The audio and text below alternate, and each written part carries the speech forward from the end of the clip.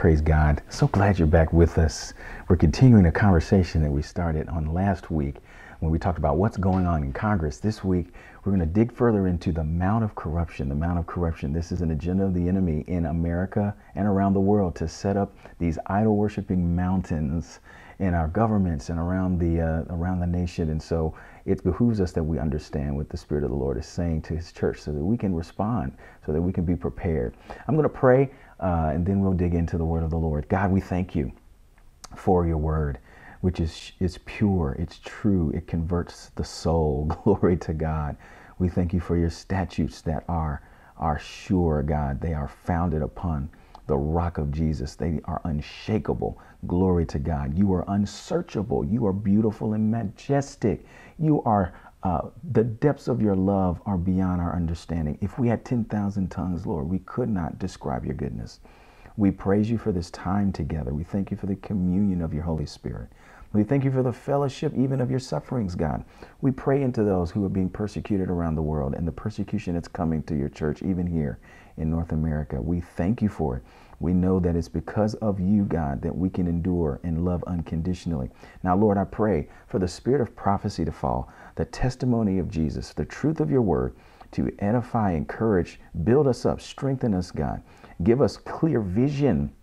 Give us understanding and wisdom. We pray for the sevenfold Spirit of God. We need the spirit of counsel and might. We need the spirit of knowledge and the fear of the Lord. We need the spirit of wisdom and understanding, the Spirit of the Lord. Take over my mouth and my mind, God. I pray you give me a heart like Moses, that it's not about me, that I can be meek, Lord, and allow you to use me for your kingdom glory, for the building of your kingdom. May every ear that hears this, God, hear what the Spirit of the Lord is saying to the church. Now I pray you'll be well pleased with me and even the meditations of my heart. In Jesus' name we pray.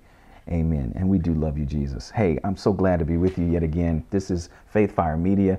It's a part of Faith Fire Worldwide Revival Ministries, which is a ministry based in North Carolina. I'm Frank Mickens, and we do this. We share the word of the Lord here on YouTube or your podcast or wherever you might be catching us right now, because we believe that the Lord is building revival in His church and He's bringing awakening to the world. And so this is an end-time prophetic ministry that's about revival in the body of Christ, and it's about awakening in the world to the love of the Father. We do the work of the evangelist, yes, but our primary focus is prophetic ministry. We want to be a voice of the Lord. We want to be those who are speaking the Father's heart. And it's very important because in this time, we call it the information age, there's a lot of voices. There are a lot of people speaking, and many of them are not speaking the heart of God, even when they speak in Jesus' name. And so God wants us to have our souls set free from things that are distracting us from His goodness and His love. So I pray that you'll sit back, relax, even if you're on the treadmill, relax your heart and mind, and begin to hear what the Spirit of the Lord is saying today. We're picking up from where we chatted last week.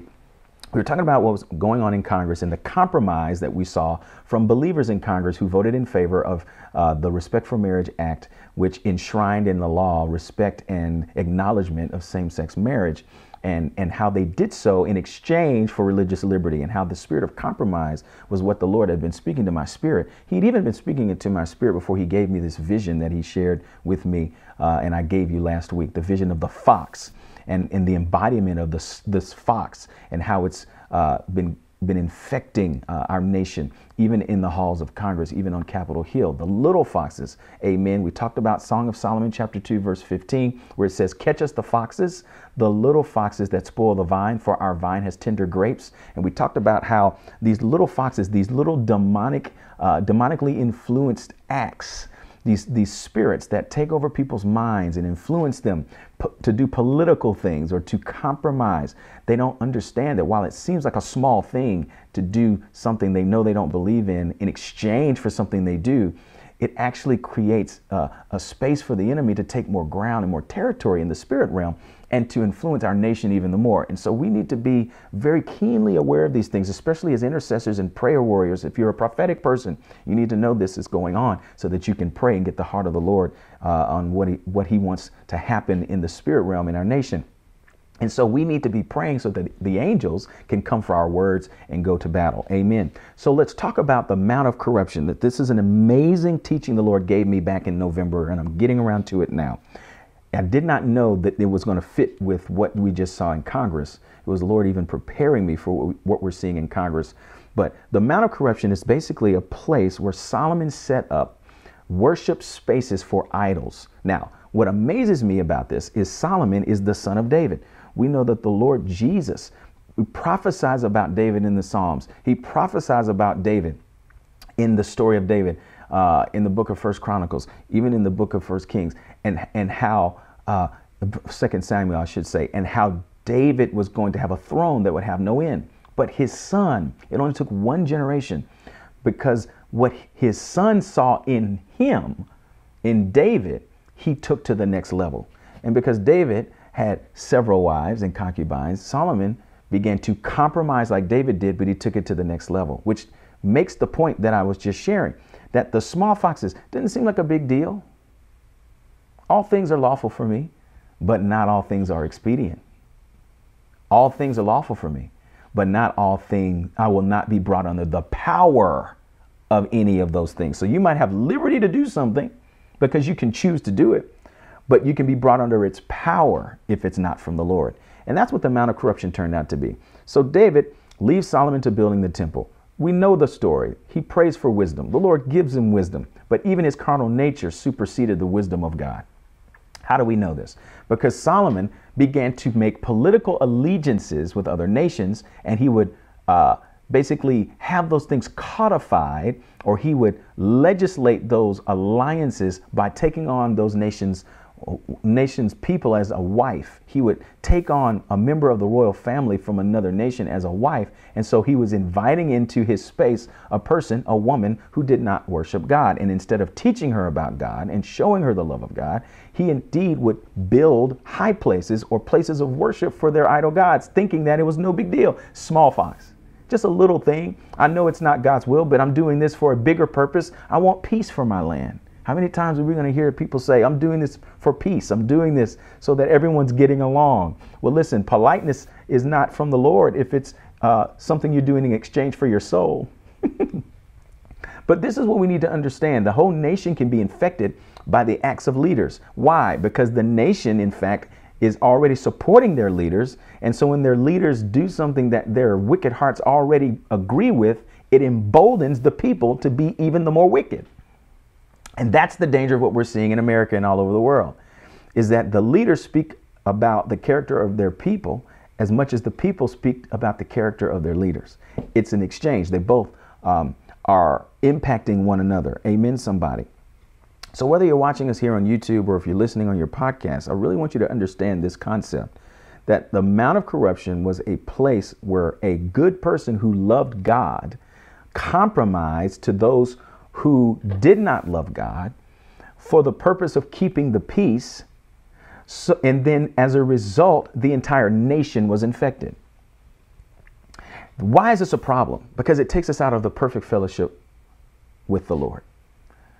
You know, the Bible talks about a nation that serves the Lord is great. Amen.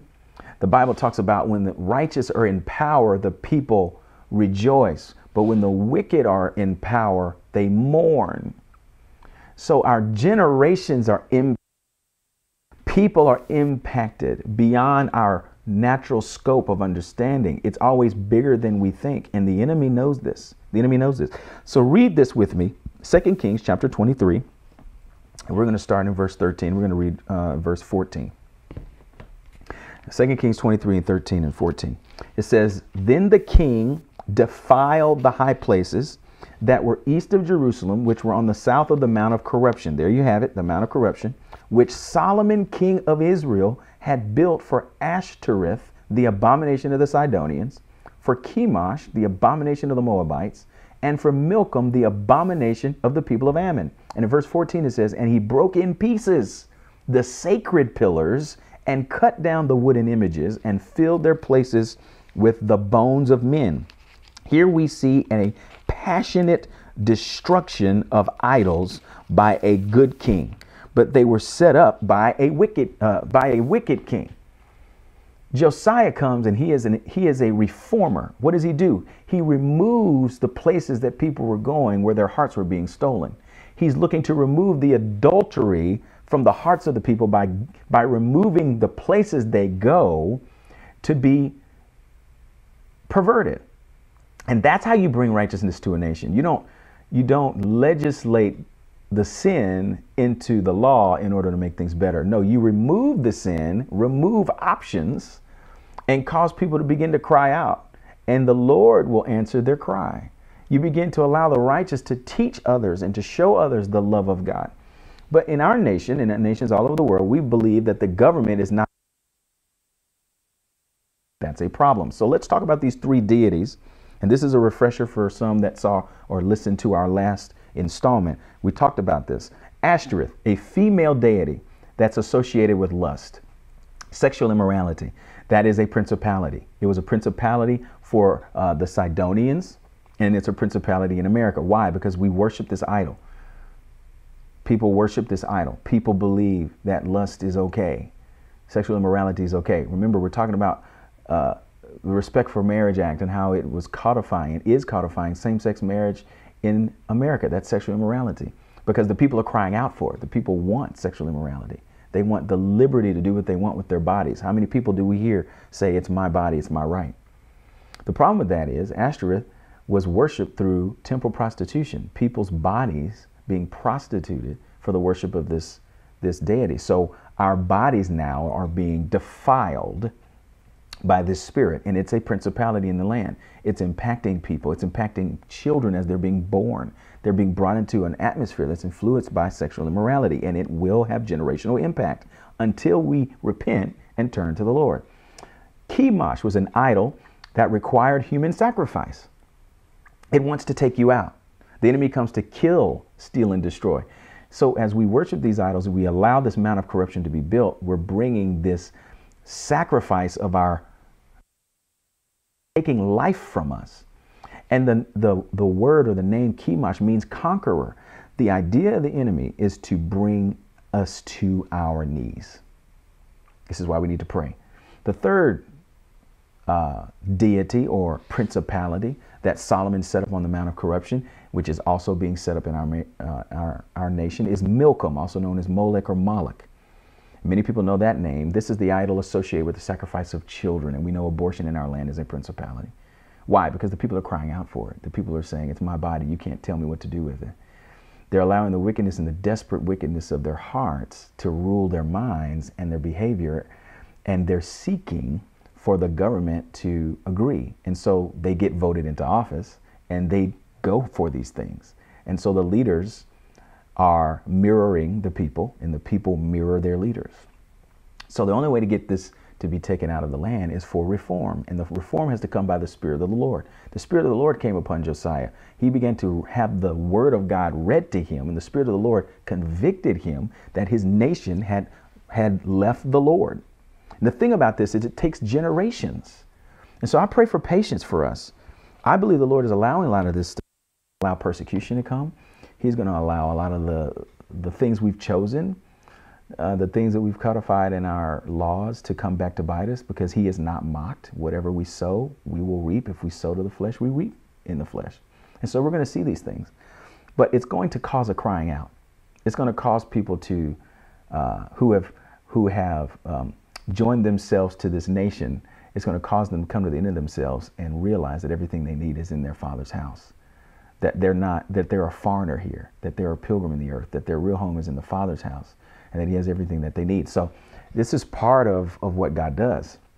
This is why we need to read the book of Psalm 105, where it talks about how God allows trouble so that we can cry out to him, and he can show his wonders among the children of men. But pray into God getting all of the glory, while you also pray that there will be reform. How do we pray? We pray for the cleansing to continue.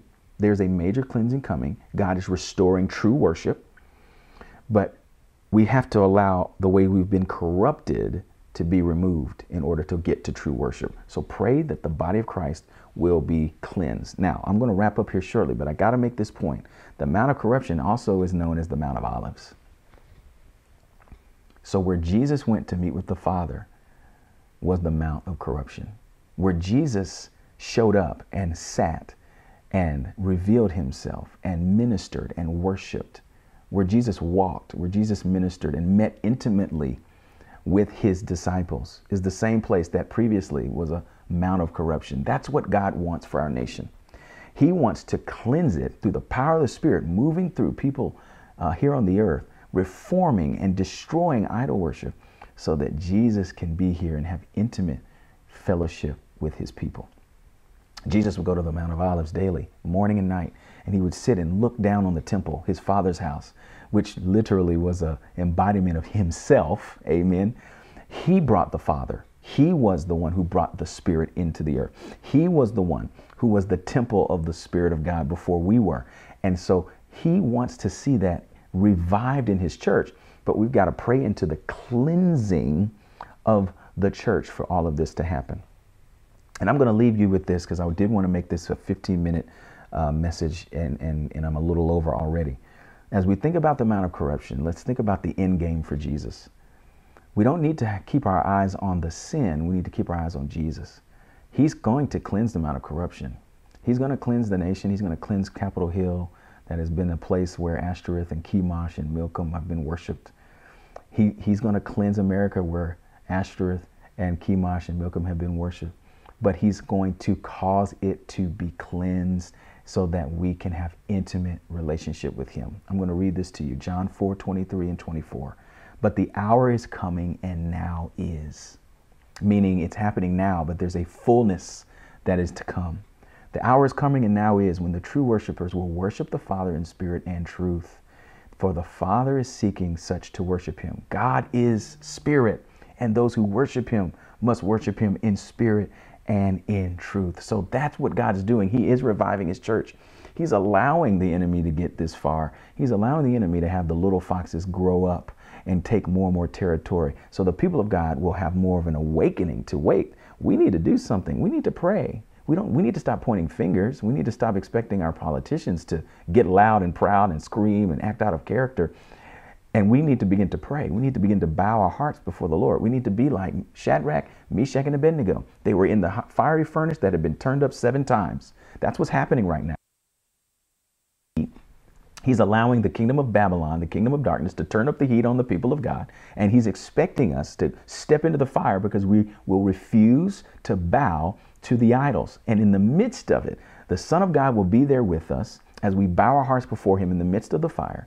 And that the outsiders, Nebuchadnezzar, the people who had no interest, the atheists, had no interest in trusting God, will see the heart of the Father in us. Will see that we have no remnant of the fire, that we have no smell of the ashes on our bodies. And they will marvel at seeing Jesus in us, seeing Jesus with us, and bring awakening. He's restoring true worship in the church at all costs. We will love the Lord our God with all of our heart, soul, mind, and strength, so that people will see the pure, unadulterated, piercing light of God's love. I pray you'll pray with me into that, and let us pray together before we wrap up. Lord Jesus, we trust you. I pray that you allow patience to have its perfect work in us. Glory to God. I pray for perseverance for us in prayer. I pray you remind us about Luke 18 and how we are to pray and not give up, because you hear your people. You will bear long with us, but you will answer us speedily. It might not be when we want you to answer, but you hear us. You're collecting our prayers up in the bowls of heaven. And there's a kairos moment when our prayers will reach such a threshold that you will act and you will bring deliverance to your people, and you will bring a light to the Gentiles. You'll bring light to the unbelievers. God, I pray for Joel 2:28 to come alive in us, that you pour out your spirit all over the world in a new measure, God. You're pouring it out right now. You're pouring it out right now. And many just can't receive it. But God, I pray for open hearts and good ground to receive the word, to receive the saving grace of Christ, but also the infilling of the Holy Spirit, for them to be full of the Spirit, to receive it as a fountain of living water. We pray that as you move in this world, move in our nation, that we will patiently pray and seek your face, that we might turn from our wicked ways, God. You'll hear from heaven, forgive our sin, and heal our land. We want healing in the land that glorifies you. We don't want healing that comes about through our legislation and our exchanging our souls for something that says peace. No, God, we want to profit in the spirit, not on the earth. We want to lay up for ourselves treasures in heaven, because that is where our heart needs to be. I thank you for every ear and every heart that's listening to this message. May you encourage them to stay on the wall and be patient, to endure affliction. Glory to God, because you Deliver us out of all of them. I love you, God, and I give you thanks. We love you, Jesus. In your name we pray, Lord. Amen. I have a smile on my face if you're just listening to us on a podcast, because I have the joy of the Lord. These are turbulent times. We're in a shaking, but it's all because of God. He's shaking all things so that those things that are eternal will remain and everything else will fall away. Hey, we rely on the giving of listeners just like you for this ministry. Would you consider praying and asking the Lord to sow into this ministry? You can go to faithfireworldwide.com to give. You can also find information there on how to mail a check or however. We just know that God has sent us into this full-time work for the kingdom of God for such a time as this. We are an end times prophetic ministry. We want to see revival in the church and awakening around the world to the love of the Father. And that's what we're working toward. And in that same vein, we've been invited to go to many nations in 2023. We're in a $20,000 giving campaign, and we invite you to pray and ask the Lord, would you give into that campaign? We're in the midst of it now. We're expecting to be in Uganda and Kenya in February, and Central and South America later in the year. My wife and children say thank you. We give you praise, Lord Jesus. We thank you for being in the family of God. And I hear this for someone. The Lord is saying he stands at the door and knocks. And if you open the door, he will come and commune with you. Make space for the Lord. Who am I speaking to today? He's asking for more time. He's asking for more time. He's asking for less talking and more listening. Sit at his feet like Mary and hear his words. God bless you. Until next time, I pray that the Spirit of the Lord touches you deeply and ushers you into great peace.